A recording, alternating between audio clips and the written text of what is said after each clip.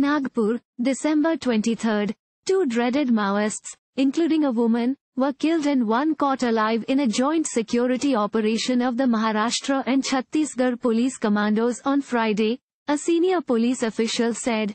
The combined action by the commandos of the two neighbors was the first when the Maharashtra police entered inside Chhattisgarh, during a combing operation, said Gadchiroli's Superintendent of Police, Nirmal.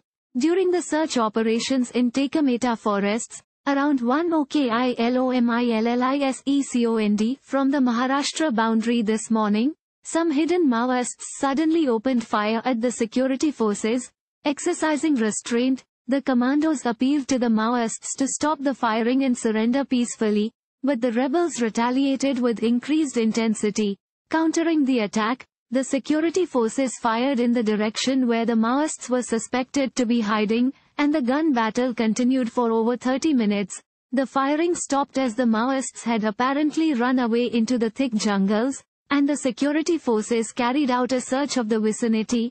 They stumbled across the bullet-ridden bodies of two Maoists, an unidentified male and a most wanted female, besides two SLRs, a country-made rifle, ammunition and a cache of Maoist belongings, said SP Nirmal. The woman has been identified as Kanthi Lingavva, 41, of Nirmal district in Telangana, who carried a combined booty of 20 lakh rupees on her head, 15 lakh rupees by Maharashtra and 5 lakh rupees by Telangana.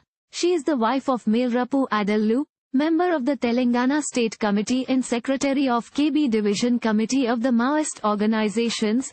A further distance away, the commandos came across an injured rebel, Lachmaya Kucha Weldi, 28, of Chhattisgarh, who has been arrested and taken into custody. The entire operation was guided by Nirmal. Additional SPs Anuj Tare, Kumar Chinta, Yatish Deshmukh and the C-60 Commandos force. Since the encounter took place in the neighboring state, the Maharashtra police is completing the relevant formalities to transfer the case to Chhattisgarh police for further investigations and action. Thank you for watching.